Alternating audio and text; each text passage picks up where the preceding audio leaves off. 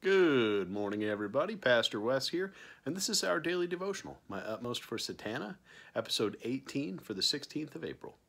Our passage of Scripture comes from the Gospel of John, chapter 12, verses 35 and 36. They say this: Then Jesus told them, "You are going to have the light just a little while longer. Walk while you have the light, before darkness overtakes you. The man who walks in the dark does not know where he is going. Put your trust in the light while you have it, so that you may become sons of the light." Words of Jesus himself. Have you ever had those moments when God was just incredibly, profoundly, wonderfully real? When I look back on my life, I can think of 5 or 6 moments where the presence of God, the realness of God was so overwhelming that it was reality without any question, and it was wonderful, and they're obviously unforgettable because I still remember them today. Last summer, in May, I was going through a particularly painful time. Personally and professionally, I was hurting, and we had just done the funeral for a good friend of mine, a man named Don Evans, who had passed away from cancer. And I went back to my office after we had finally said goodbye to everybody and cleaned up the church, and somehow or another had to sit down and work on a sermon. And I just knew my heart and my mind weren't in the right place. And so I went in my office and I closed the door and I prayed and I put on some worship music and I just tried to, I don't know, get in a different place. And God came and visited me, and and I had just this incredible experience of the presence of God.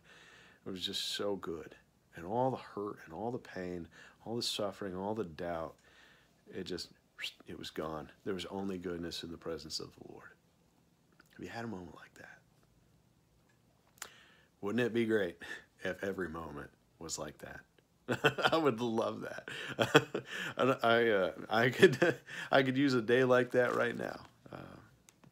Being stuck at home day after day after day and not being able to do the things I want to do and the things that I feel called to do is difficult. And I would love to feel like that, but I don't.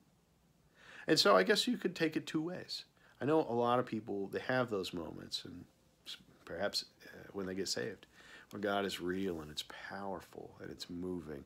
And then as the days pile up, it's like, well, am I doing something wrong? Why don't I feel like that all the time? Why don't I feel like that more? And so you could look at that and say, well, I must have made it up. Or if God is real, then he clearly isn't for me because he's left me. But I think Scripture tells us maybe something else. This passage, Jesus is telling us, believe in the light while the light is with you. Believe in me while I'm with you, because darkness is coming. There's going to be days when I'm not just right here in this same way, and you can't just look and feel and talk and believe. And so for me, when I look back on those moments in my life, and I said there's a number of them, they are powerful reminders of how good and real God is for those days when it's a little harder. And each of those moments that I had really was life transforming. They taught me something profound, or they compelled me. And so today, even though I'm not having that same moment of worship by myself in the office that I did that last summer, I can still draw strength from that, and clarity from that, and purpose from that. I think, too, those experiences, they pull us onward. They draw us onward. They say, you know, a life with Christ can have more moments like that, and could perhaps have more and more moments like that over time, that journey of sanctification. And we want them. Man, those moments are wonderful, and we want them. And of course, we can't make them happen.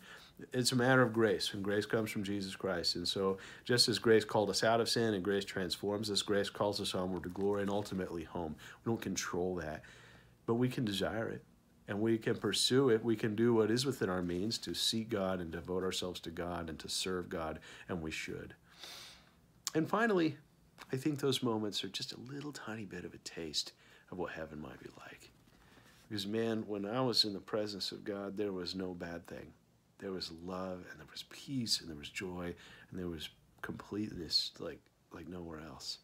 And all the things around me that were affecting me, that were hurting me, they didn't exist because there was only good in God. And that's a powerful encouragement in the midst of dark days.